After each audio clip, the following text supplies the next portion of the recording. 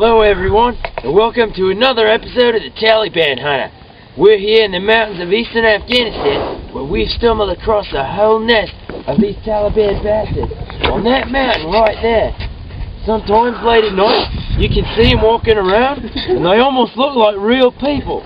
But don't be fooled, that black turban and the AK-47 assault rifle lets you know that they're Taliban. Now we go over there, and we drop artillery and airstrikes and J-damn bombs right on top of them. And boy, did that really piss him off. So let's see what happens next.